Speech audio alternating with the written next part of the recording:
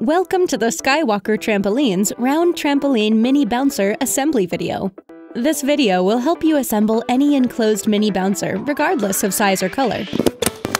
Before you begin, use the manual to take an inventory of all parts. Assemble the bouncer where it'll be used, because many times the bouncer won't fit through the doorway when assembled. Arrange all frame sections in a circle, making sure the larger ends of the tubes are facing down. Connect each frame section by inserting the small end of one section into the larger end of another frame section. Next, insert one leg into one of the small tubes, then tighten with a self-tapping screw using the provided screwdriver. If available, it might be helpful to use a Phillips screwdriver or a cordless drill to tighten the screws. Repeat this step until all legs have been attached to the frame. Place the mat with the attached enclosure net inside the frame. Align the mat so that the opening of the enclosure net is centered between two legs. Now, find a loop on the mat that's centered between two legs. Using one elastic with ball, slip the elastic loop of the band through the loop on the mat. Then, take the elastic loop and pull it over the metal bar frame and loop it over the ball to secure in place. Repeat this step with another elastic directly across from the elastic you just secured. Continue this process until there's an elastic in the center of each pair of legs.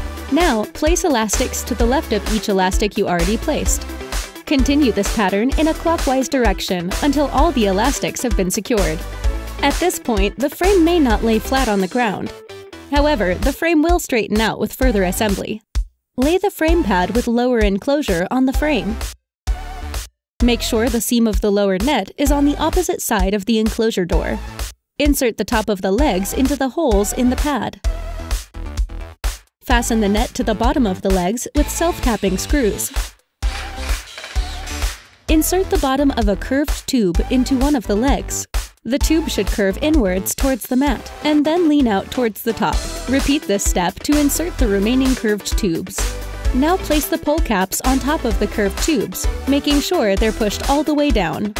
Unfold the enclosure net attached to the mat and locate the sleeves sewn on the inside of the net. Slide a piece of foam into one of the sleeves inside the net.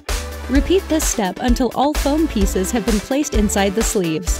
Locate a rail and insert it into the foam inside the sleeve. Make sure the rail is curved inwards. Repeat this step until all of the rail sections have been inserted into the foam and sleeves. Make sure the ends are alternating, so one rail will fit inside the other. Push the ends of the rails out of the net holes to the outside of the net. Insert the ends of the rails into the short horizontal tube located on the curved tube. You might want to use two people for this step.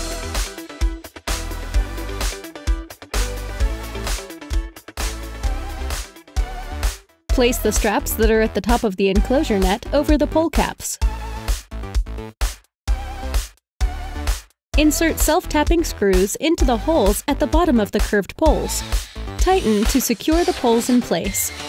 Congratulations on completing the assembly of your Skywalker Trampolines mini bouncer. For more information, visit our website at www.skywalkertrampolines.com or visit us on social media. Welcome to the Skywalker Trampolines Round Trampoline Mini Bouncer Assembly video. This video will help you assemble any enclosed mini bouncer, regardless of size or color. Before you begin, use the manual to take an inventory of all parts. Assemble the bouncer where it'll be used, because many times the bouncer won't